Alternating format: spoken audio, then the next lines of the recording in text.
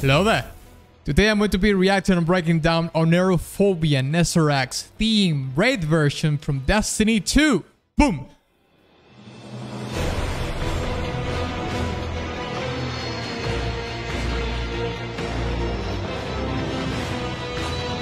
Okay. Started pretty mean already.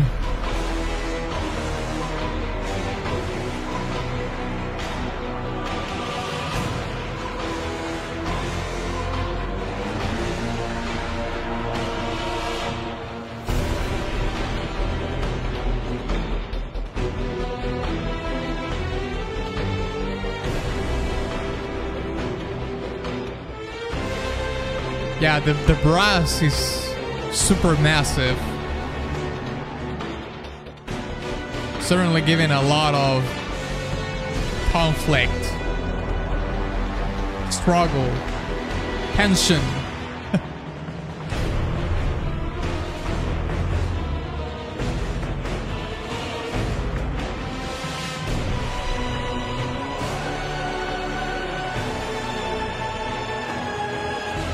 Changed a little bit here. Became a little bit more open.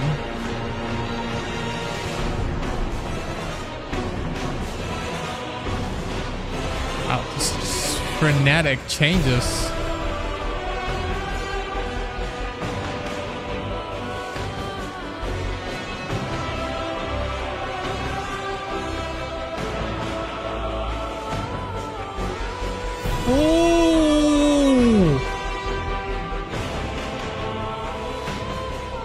That solo female vocal line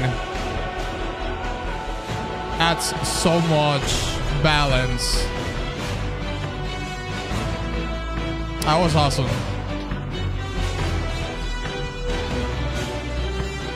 And now we come back to the shorts, you know, the short articulations, which are add so much tension and conflict to the song.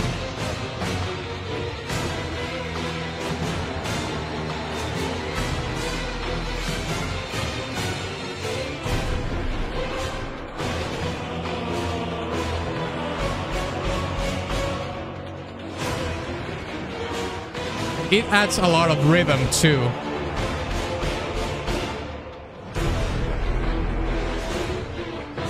Oh.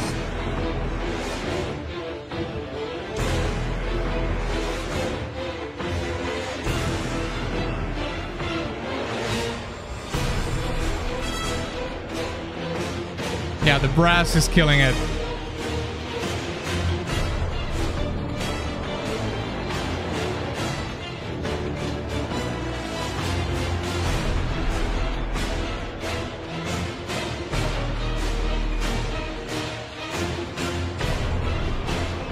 So many accents in the brass.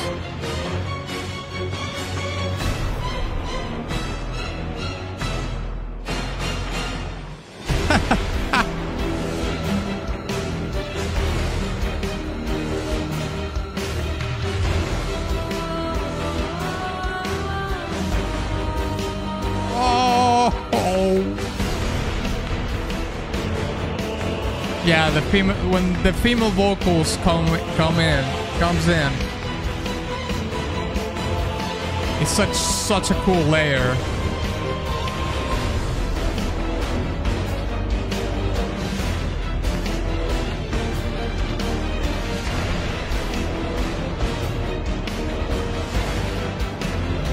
The low end in this track is very satisfying.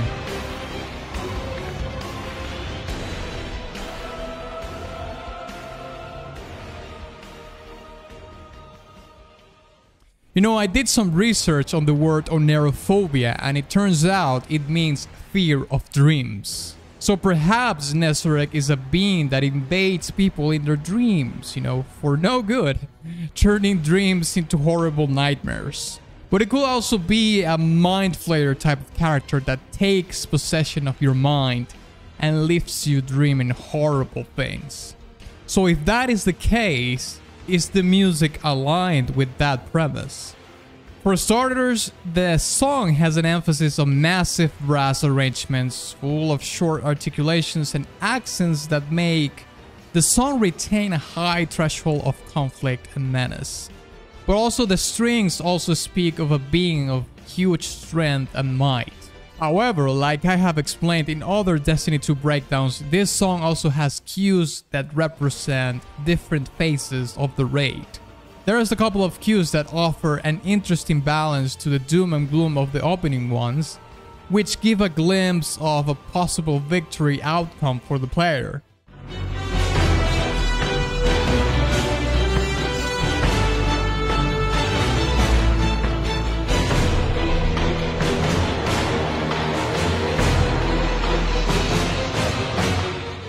By giving him a more heroic feel. And perhaps the most important layer of the song is the solo female voice, singing the theme of a song in different parts. Her performance in some parts can be harrowing, but also quite soothing and encouraging.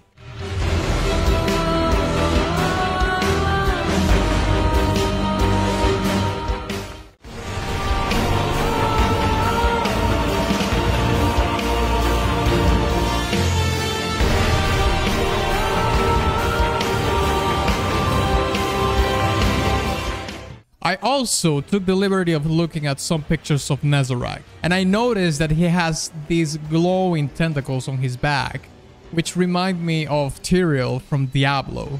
They do look like divine wings, so perhaps we're going further into sort of a godlike theme here. Perhaps he is a god, he is a deity. And maybe that is why the solo vocals are included, because they do sound heavenly.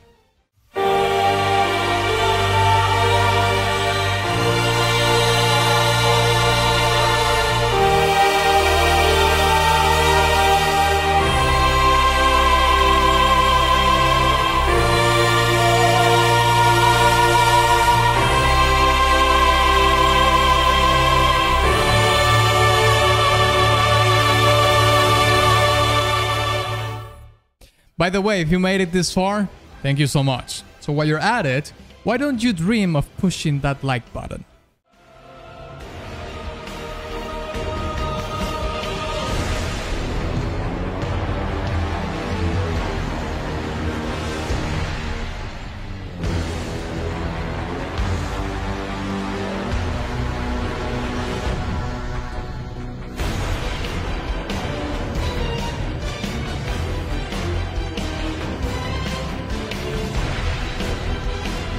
I think it's cool that we have an actual drum set here instead of conventional orchestral percussion.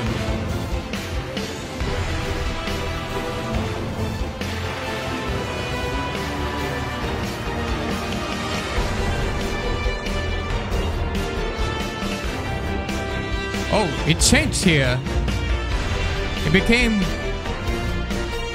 Now it's a heroic cue.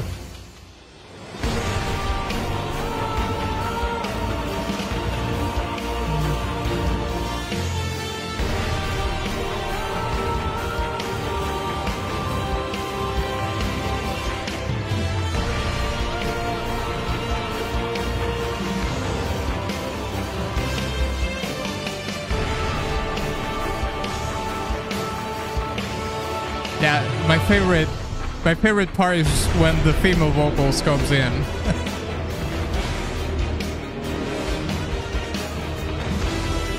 And you see we come back to the meanness.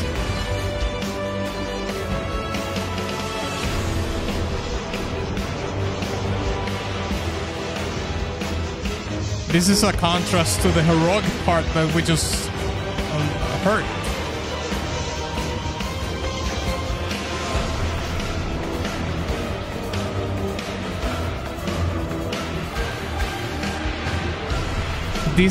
This song has such cool accents all the way through.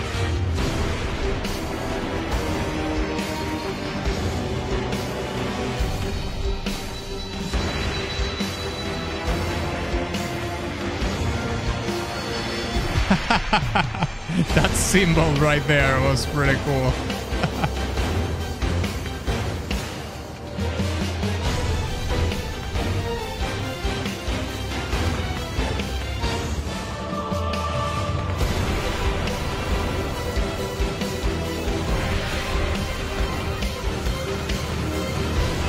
I really like the counter melody here.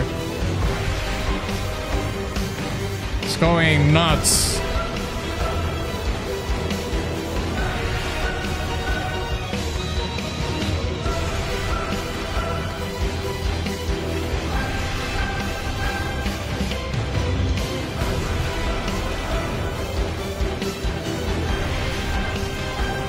This is so dark.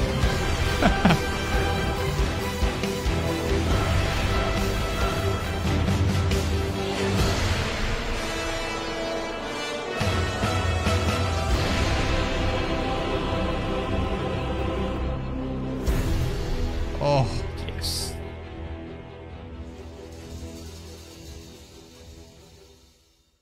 Now, surprisingly enough, following the premise of the nightmare, this song is not really so much about the horrors one could face in a nightmare, but about Nezarec himself, about his might and power.